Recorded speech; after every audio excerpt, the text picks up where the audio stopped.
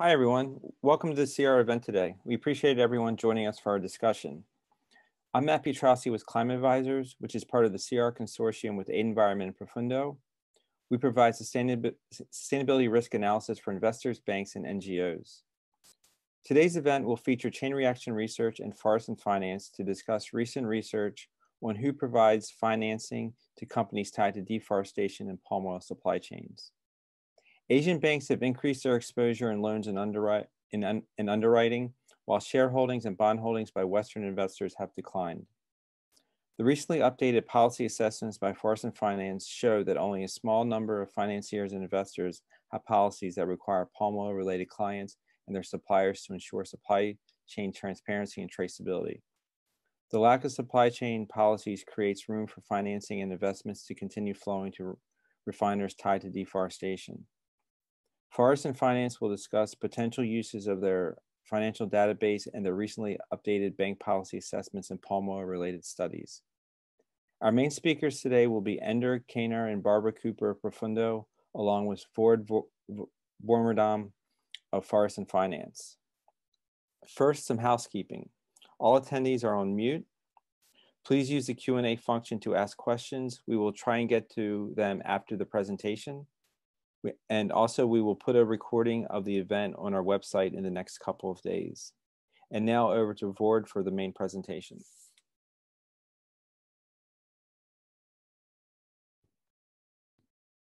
Hi, thanks, Matt. So my name is Word Wormerdam from Profundo in the Netherlands. I coordinate the finance and tax. I coordinate the forest and finance work within Profundo. Yes, so thank you very much for the opportunity to talk about forest and finance just a little. So forest and finance is a coalition of, as you see now, 8 members. Initially, we started with Rainforest Action Network, Took Indonesia, and Profundo ourselves, where we research financial flows to forest risk commodities in Southeast Asia. Last year, Reporter Brazil, Amazon Watch, Banktrack, Sabatella Malaysia, and Friends of the Earth US all joined the coalition. And next slide, please. So today I'll talk a little bit about Forest and Finance, the new website, what it looks like, update of the financial research that we've done. This is the June update, so from last month, where we updated the investment data. The creditor data will be updated in September of this year, September or October. And I'll also talk a little bit about the policy assessments, how they're developed, and some ways you can interpret the findings. Please. So the objective of Forest and Finance, which was set up in 2016, is to provide an open source data set linking financial institutions to companies engaged in forest risk commodities. Not all the companies in the data set actually engage in forest destruction or rights violations, but they're at a high risk, in a high risk sector. We wanted to show which financial institutions are financing these companies, and what policies they have in place to try to mitigate the most negative impacts of these forest risk practices, corporate practices. We want to hold the financial sector accountable by exposing these clients where their operations violate laws or financier policies. Next slide.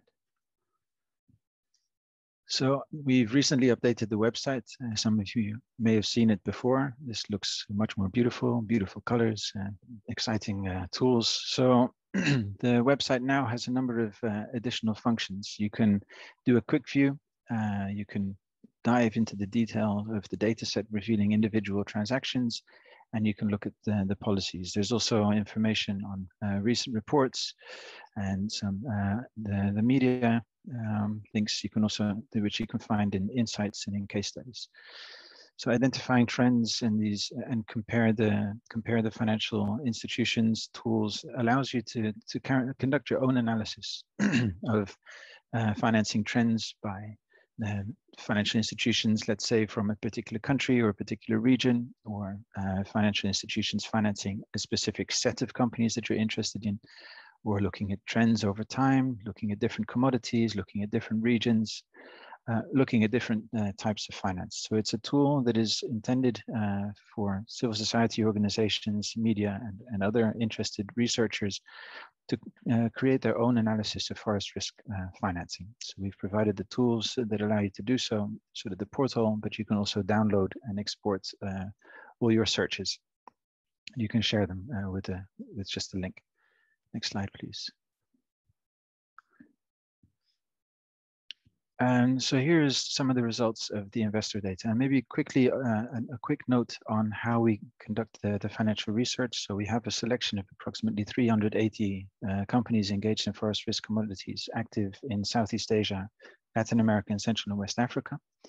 And we research financing to these companies by using Refinitiv, Bloomberg, IJ Global, and Trade Finance Analytics, and 3 big data sources. Refinitiv and Bloomberg are used for syndicated financing. Emacs, part of Refinitiv, is used for its bond holdings, and Refinitiv is used for shareholding information. But we also conduct a lot of manual research. So we add additional financing, bilateral financing, by going through annual reports, company registries, and media archives. And we add pension fund data, which is relevant for this investor update. We add the pension fund data manually because not all of it is included in the financial databases. So we go through the largest pension funds globally, including those from the Netherlands and Sweden, Japan, Norway, and other countries, and the US, so CalPERS, CalSTRS, and we add that to the data set. For all financing that we identify, we try to attribute, so each financial relationship we identify between one financial institution and a company, we try to calculate what proportion of that specific company's business activities in that particular year can be attributed to any of the 6 deforestation risk commodities that we look at. And so for each position, we can calculate that proportion. We also calculate what proportion of that specific business activities in that particular year can be attributed to one of the 3 forest-rich regions that we look at. So this is then an outcome of the study, the slide you're looking at now. So we identified that 50% of the investments are going to palm oil, and 21% to pulp and paper, 10% to beef, and 11% to rubber. 2/3 of the finance of the investments in bonds and shares can be attributed to Southeast Asia, and in total it's about $46 billion in investments. Next slide, please. Looking at who the largest investors are, not very surprisingly, the big Malaysian financial institutions, there's the government-linked investors at the top. It's because palm oil is the largest and Southeast Asia was largest. And so PMB and EPF from Malaysia are the largest financiers, followed by BNDES from Brazil and the US asset managers, BlackRock and Vanguard. Next slide, please.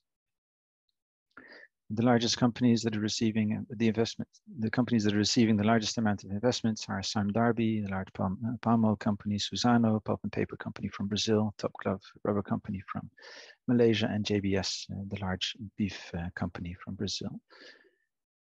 Next slide, please.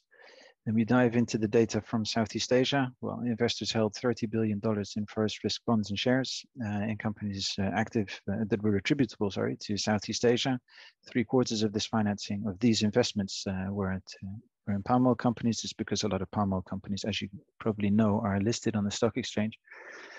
Smaller amounts can be attributed to rubber, which a lot of palm oil companies do also, and pulp and paper. And about 2/3 of the investments came from Southeast Asia and East Asia, so from Malaysia, Singapore, Indonesia, South Korea, Japan, and China, with only 20% coming from North America and about 10% coming from Europe. Next slide, please. The largest investors there, again, very similar to the previous slide, is PMB and EPF from Malaysia were the largest investors in Southeast Asia, but also QAP is now ranking higher. And it's followed by financial institutions, so US asset managers. And the largest investments are in Sime Darby, Top Glove, IOI, so palm oil and rubber companies. Now on to the policy assessment methodology. So this is one of the key features of the Forest and Finance website. We've carried out policy assessments of about 55 financial institutions at the moment, and we will launch the full 200 financial institutions in September of this year. So later on this year, keep your eye out for the the policy assessments of 200 financial institutions. That's 100 banks and 100 asset managers, insurance companies, and pension funds, or a mix of that group of investors. So the policy assessment methodology is based on sort of international best practices. So the standards that internationally are expected of companies, that companies operating well should be upholding.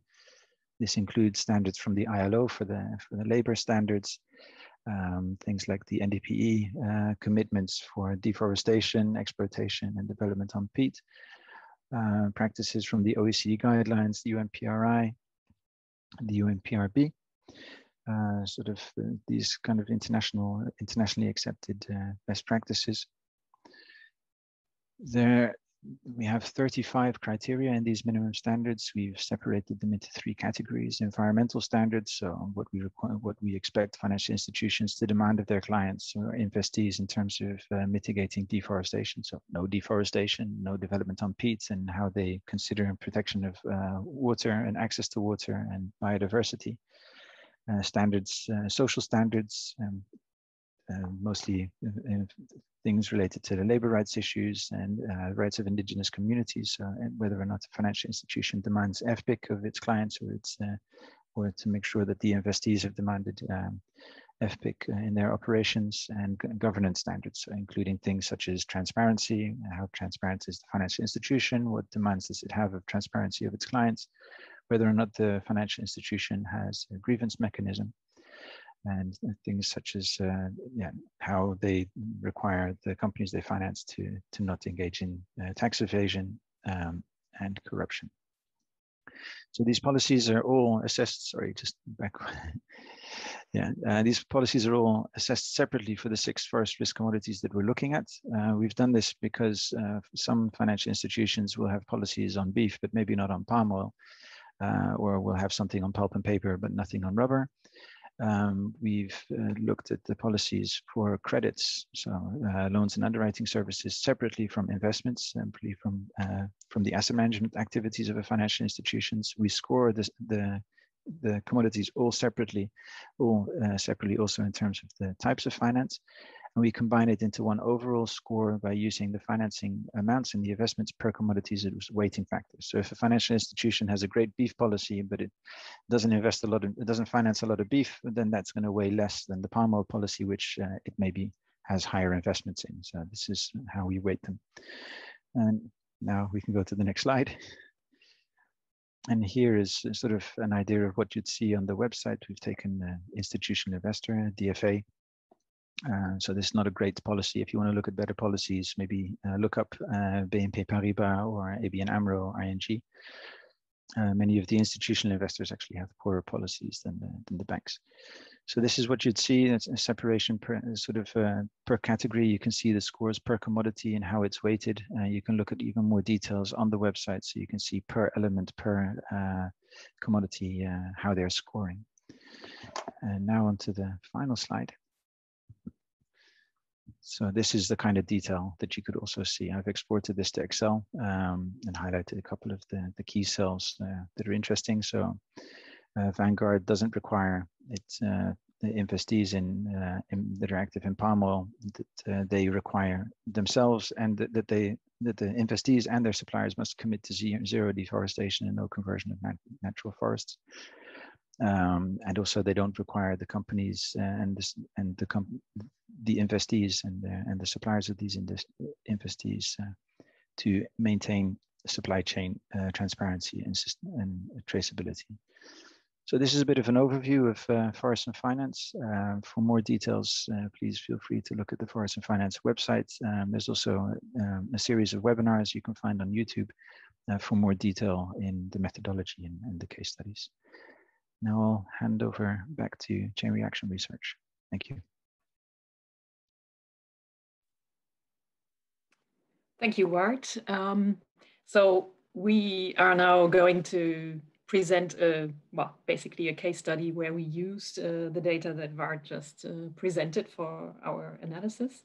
I'm just going to give a brief introduction to the topic and then hand over to Ender to present the results from the financial analysis and policy analysis.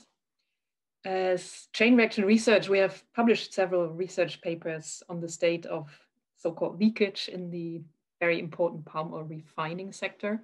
The latest of these papers has been published in May 2020. However, a recent check that we've done on whether the data is still correct has shown that the findings are still relevant. So there have been no relevant changes in the list of companies that we have identified. Palm oil refiners, as shown on this slide, are a strategic bottleneck in the global palm oil supply chain. This supply chain has the typical hourglass shape that can be observed in many soft commodity chains. In this case, there are thousands of palm oil plantations and mills at the top, in the upstream segment of the chain. You have a similarly large number of consumer goods companies in the downstream part of the supply chain. And then in the, what is called the midstream segment, which also includes traders, but the refining sector would also qualify as a midstream segment probably. There are just a few dozen large refiners, which gives these actors a strategic role in the supply chain. Since around 2013-14, the largest refiners have started adopting NDPE policies that Bart just mentioned also as one of the criteria that are used in, for example, the policy assessment. So no deforestation, no peat, and no exploitation policy, which, if it is properly implemented, as with any policies, if they are not properly implemented, they are not worth the paper they are written on. It is currently the strongest private instrument to cut the direct link between palm oil production and deforestation, as well as other detrimental environmental and social impacts in own plantations, as well as among third-party suppliers. To make this mechanism efficient, it would require the entire industry to follow such commitments, which is, however, not the case, and that is what we researched in these studies. There are basically 5 key performance indicators for NDPE implementation for refiners, which are supply chain transparency, an operational grievance system, engagement with non-compliant growers, and if this engagement has no satisfactory results, a suspension of these suppliers, protocols for re-entry of earlier suspended suppliers if they adapt their policy and conduct to provide a re-entry strategy into the supply chain, and importantly also publication of regular progress reports. In the analysis that Chain Reaction Research has done, we have used the implementation of 2 key KPIs to assess refiners with NDPE policies and on their implementation. These are supply chain transparency and operational grievance systems. These are both crucial KPIs because they are both enabling basically several of the other performance indicators, such as engagement with non-compliant growers, because if there's no transparency, it's also harder to, for example, point companies to issues in their supply chain. We analyzed, if you could do the next slide. So using these 2 KPIs and the fact whether there are actually even NDPE policies, we looked at the top 25 palm oil refiners in Indonesia and Malaysia, and this analysis showed that refiners accounting for around 78% of capacity implemented NDPE policies, with an additional 5% that have a policy, but where meaningful implementation based on these 2 indicators is lacking still.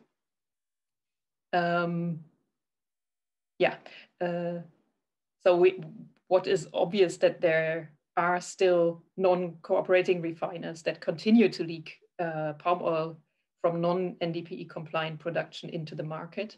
8 out of the top 25 refiners fall into this category in Indonesia and Malaysia. These are shown on the left side of the slide in the table.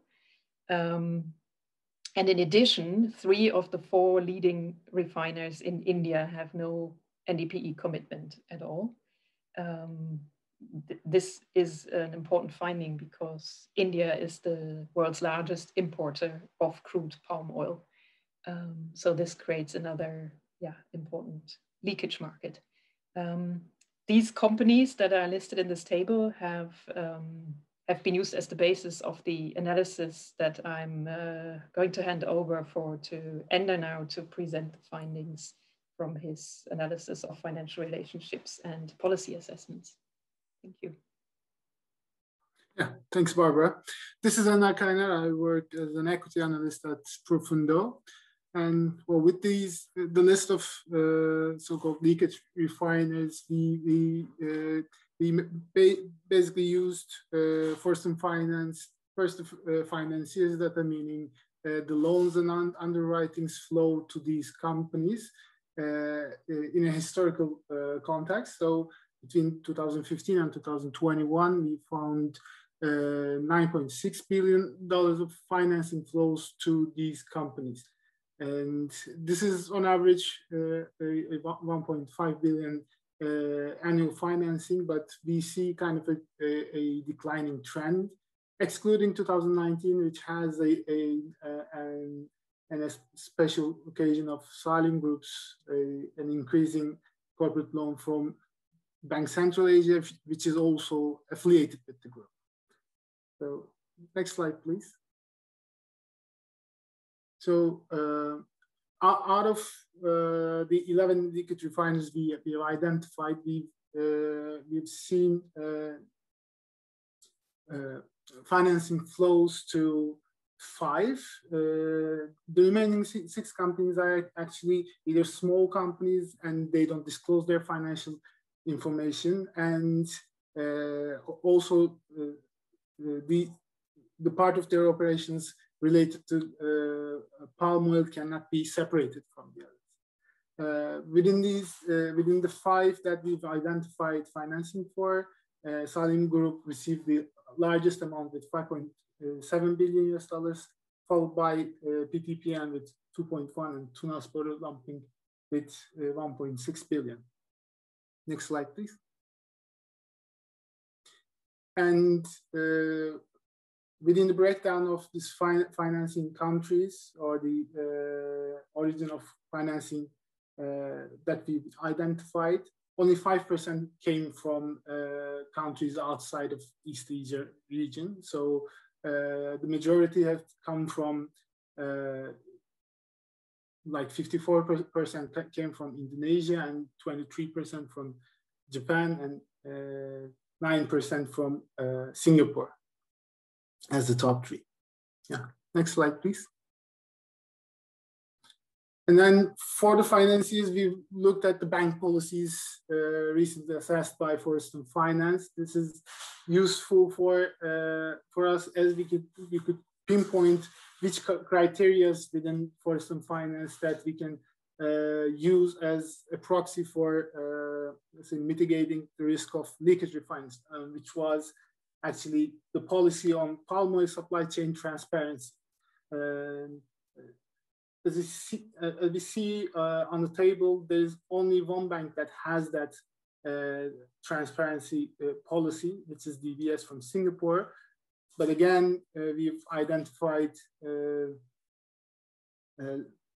financing to leakage refiners from that bank also. But out of the other, all of the banks, there's no palm oil supply chain transparency policies. And we think that this is crucial. This criteria is crucial in countering the leakage palm oil reaching the global markets. Next slide, please. Again, on the investor side, we've also looked at the investors of these leakage refiners, and we found out that, again, only BNP Paribas has a palm oil policy on supply chain transparency. But again, we have identified a small but still present investment from BNP Paribas to a leakage refiner. Next slide, please. And overall, we've compared our findings to a previous report, again by CRR back in 2018. Again, looking at the investments and financing towards leakage refiners. Although the list of leakage refiners changed, we've seen the trend of Asian banks increasing their exposure in terms of loans and underwritings, but the Western investors decreasing their positions in leakage refinance. The main variation within the lists comes from Uni-President Enterprises, which was listed as a leakage refiner back in 2018, then started to implement NDPE policies, and now it's not on our list. And we've now identified more financing towards Salim Group, which is a big receiver of funds within our list. And we see that compared to the previous report, 7 financier institutions and 6 investors which were listed in 2018 are still actively financing and investing in leakage refiners. Yes, this is it from my side. Thanks, Ender. Thanks, Ender, Barbara, and Ward for your great presentations. Now we will get to the Q&A part of the event. If you haven't put any questions in the Q&A function, please do so now, and we'll try and get to them in the time we have remaining. So the first question we have is for Ward on the Forest and Finance database. Do you look at all companies in a supply chain or just producers and traders? And do you look at investments in banks that invest in the 6 commodities? Yeah, thanks for the question. So the focus of Forest and Finance is really upstream and midstream companies, the companies that are most likely to engage in or be related to these forest risk. So we don't look at FMCGs or any downstream operations. And we don't look at the investments in banks that invest in the 6 commodities. So we don't look at the indirect investments, but we have done so. There's a couple of publications we've done. So for example, for Milieudefensie, the Friends of the Earth, the Netherlands, we wrote a report called Stepping Up the Leverage, Stepping Up the Pressure, which looks at which financial institutions are financing these financial institutions, these banks that are these forest risk banks. And also more recently, in 2017, we looked at the financiers of Maybank, for example, which was Maybank at the time was the largest financier of palm oil, which is also the title of the report. Great, thanks, Ward. Next question for you. What has been the response of financiers to the methodology and criteria that you've used?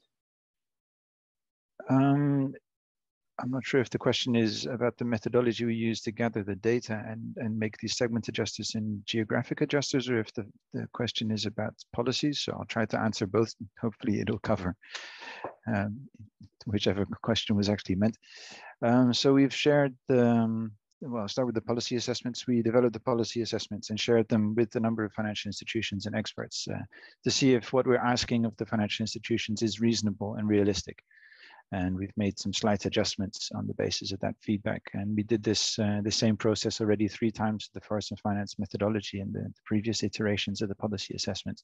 And each time we make these adjustments to be at least realistic, but to be realistic, but make sure that the bar is high enough that financial institutions have something to work towards.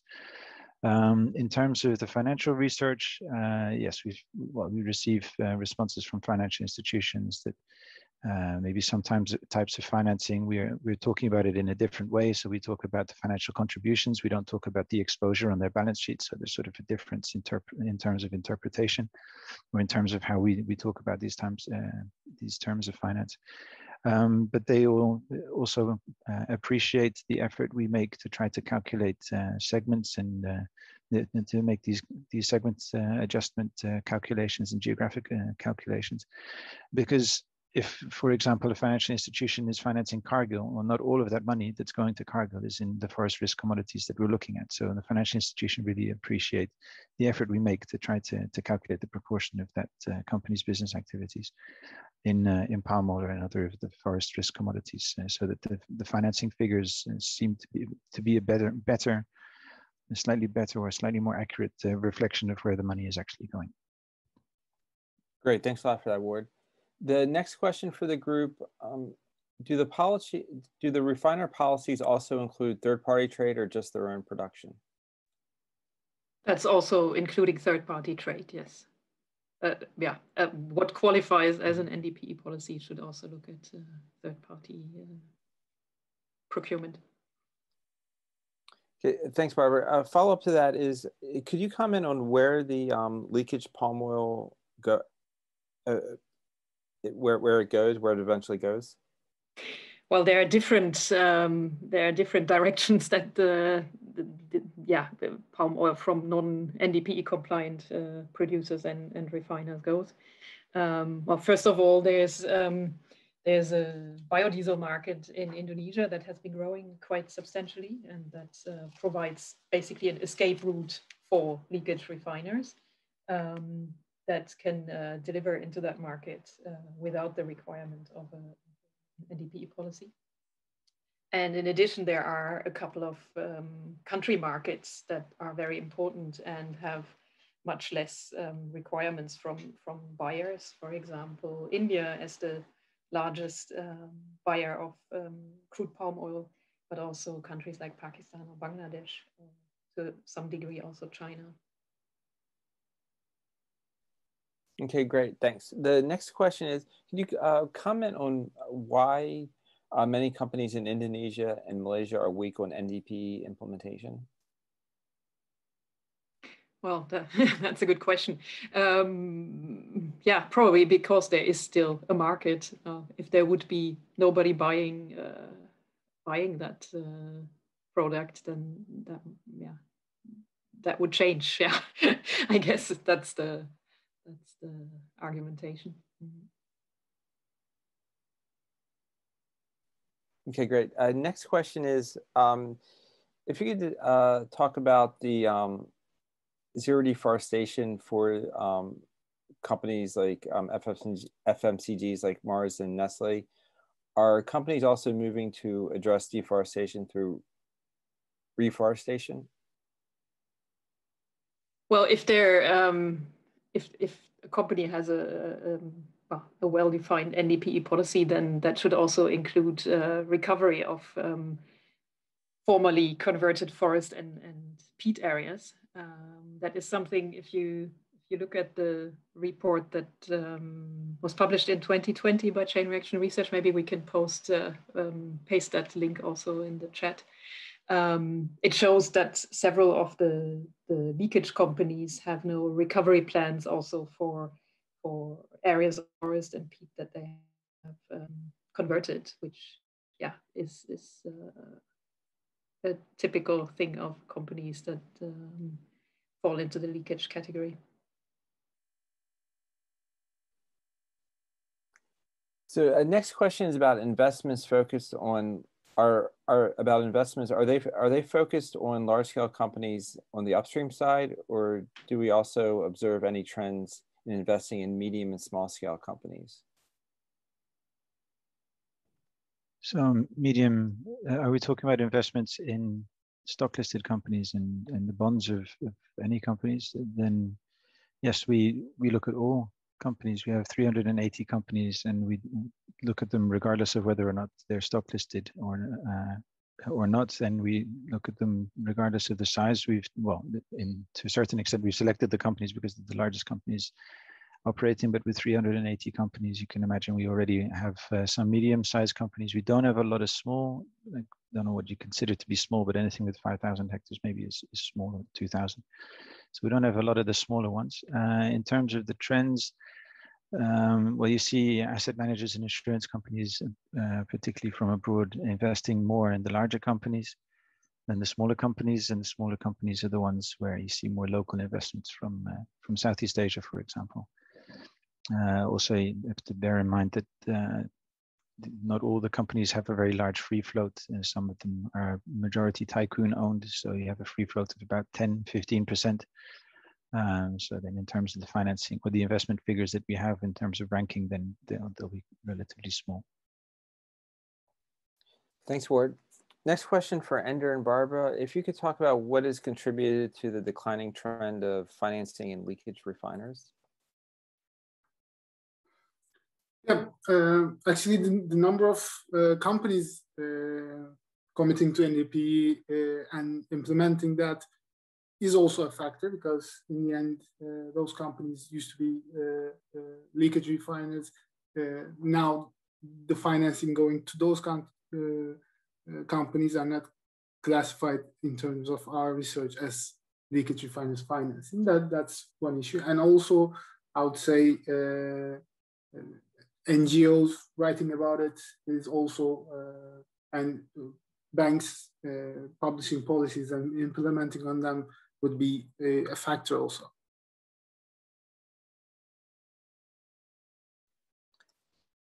Thanks, Ender. Next question for Ward. How do you anticipate financial institutions will use their scores in Forest & Finance database? Yeah, good question. So we've been doing this for a few years now, and we see that some financial institutions, well, increasingly financial institutions are open to engagement with us, with Forest & Finance Coalition members, about the policy assessments and about their scores. So where initially it was mostly the Western or European and North American financial institutions that were open to a conversation, now we're also having conversations with financial institutions in Southeast Asia and East Asia. How they're using their scores, well, their initial reaction is to challenge the scores and say we didn't do it, we didn't look at everything, or they should be scored better for some elements than we've scored them. But we do see an improving trend. So comparing the policy assessment scores over the years, you do see improvements in their policies. So how do they use their scores? I think actually it's two things. The one is they use the scores, but also their policy assessments to try to improve their own policies. But it's also how we use those scores to be able to engage with the financial institutions in Southeast Asia and elsewhere, to encourage them to improve their policies and their risk mitigation frameworks. Great, thanks, Ward. And as a follow-up to that, to you and Barbara and Ender, if you could talk about any work you've done directly with banks that have been financing the leakage companies in order to shift them to have to NDPE policy and traceability data for the companies that they lend money to. Yeah, I think maybe one question here is how we call them leakage refiners. But in Southeast Asia, some of them would just be considered refiners. That they're leaking is sort of the way we're talking about the fact that they're leaking non-certified palm oil. So the financial institutions that are financing these leakage companies, as Ender has shown, the majority is actually coming from Southeast Asia, where they have a different interpretation, or maybe don't even consider leakage to be such a big issue. But that's my 2 cents. Maybe other colleagues have other thoughts on this. No, I think that summarizes it very well. Yeah, it doesn't mean because we call it leakage that it's illegal. NDPE policies are not a legal obligation. It's basically a private sector mechanism in that sense. So it doesn't imply legality or illegality in that sense. Okay, great, thanks. The next question is the exposure of EU, UK, and US investors highest through direct investment or indirect via local banks? Well, because we don't look at indirect investments, I can't really comment on this.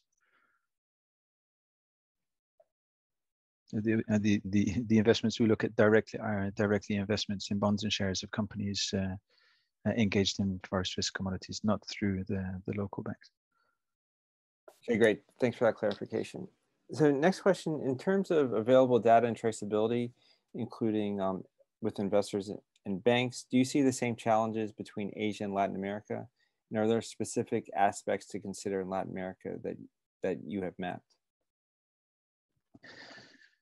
Yeah, in terms of gathering the data on financial relationships, and the traceability is maybe a question more to Barbara.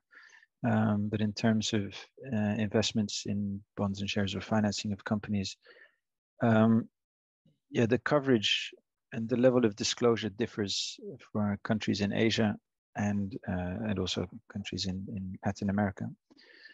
So we find a lot of bilateral financing for stock listed companies in Indonesia, because in the annual reports of Indonesian companies, they they list who their financiers are and actually give details on who has provided them a loan for what amount, for what period, and even what kind of guarantees and other conditions to those loans. The stock listed companies in Malaysia and Singapore, for example, there isn't that requirement, and you can find maybe the principal bankers listed in sort of in the colophon parts, or the back cover, or the front of the reports, but you don't know what kind of financial relationship that is. But in Malaysia and Singapore, you can look in the company registries, and also in India, you can look at the company registries, and you find quite a wealth of information on the company charges. So there's a lot of bilateral financing you can find there. For Latin American countries, that differs. It's actually much more challenging. They have the shortcomings of the Southeast Asian countries in the sense of the Brazilian companies that we're researching don't have to disclose in their annual reports who is financing them, and also using the company registry, whereas in Brazil, you can't find a lot of additional details there. So there we rely much more on the BNDES data and more on the syndicated financing data to make some kind of estimations. Actually, for all regions, we know that the financing figures that we're providing are only a small part, only a part of the total financing going to forest risk commodities. We estimate that around 50 to 75% of the financing is most likely covered, but we know that we're missing some because of the disclosure requirements and level of transparency of financial institutions. I'm sorry, companies. Level of transparency of companies. On the traceability aspect, if you look at the flows of palm oil, like how it's traded globally, then obviously the streams from Southeast Asia are, they are outsizing any other producing regions. Latin America plays an increasing role. The palm oil production is growing there. But if you look at the supply chains of the large FMCGs, consumer goods companies, then this is still accounting for a relatively small share. A lot of it stays in Latin America. But when it then comes to disclosure by these consumer goods companies, then if they source from, say, Guatemala or Colombia or Brazil, then they will disclose that as well in their suppliers list. So that doesn't make a difference where the palm oil is coming from. Great, thanks for those. Thanks for those answers. We have one question on whistleblowers. It's a little different than the discussion on the financial data that we've discussed during the panel. But if you could comment, if any of you could comment on the role of whistleblowers in promoting the integrity of supply chains. I think it's a very interesting question. And obviously, it's very important anyways to have civil society publishing on shortcomings and breaches of environmental and social requirements, and whistleblowers certainly are also an interesting factor. And if it's about, for example, the US laws, there has been a case now that FGV, the former Felder, has been banned from the US last year because of reports on forced labor. So if there is good evidence that can have quite significant impacts on companies in buyers basically breaking away or whole markets breaking away. So in that sense, certainly whistleblowers as well as civil society play a very important role. Great, thanks a lot, Barbara. Back to Ward. There's a question on your communication with the financiers. And how often do you plan to communicate with them, and what do you expect their reaction to be to the scores that you publish? Yeah, well, we have the policy assessments now scheduled for. Well, we have 2 sets of policy assessments scheduled, so we'll have them again in September, and then again next year. There'll be another update of the 200. And with each update, we send our policy assessments, the draft policy assessments, to the financial institutions for well, their verification or for them to look at and is a due process to see if they want to make any comments. So at least once a year. Some financial institutions are actually quite appreciate this and also make use of this opportunity to have further conversations also around things like the financial data, how we collect it, and also our expectations of the clients that they have. So much broader discussions than just the policies and how we believe that they should be then organizing their due diligence process. Of course, this is just for them to get the information, but some of them really do appreciate that opportunity. So for some, it's going to be more often than once a year because they will have that. They want to have that conversation. Also, some of the partners will be engaging with financial institutions on a case-by-case basis. So if there's a case of a rights violation or deforestation, for example, where a financial institution can be linked to, then the partners, Sahabat Alam or TUC or Rainforest Action Network will then engage with a specific financial institution or a group of financial institutions about this. I can maybe add to that, also from chain reaction research, we reach out to the financial institutions that are named in our reports as financing, for example, leakage refiners to discuss with them on policy development and their approach to who they finance and what kind of requirements they have. Great, thanks a lot, Barbara. And thanks again to our panelists for their time today. We've now finished the Q&A, and we want to thank everybody for attending and for participating in this event. We will put the recording online in the next couple of days, and so stay tuned for that. And if you would like to get in touch with any of us to follow up on any questions on this report or anything else that Forest and Finance and Chain Reaction Research publishes, please get in touch with us at any time.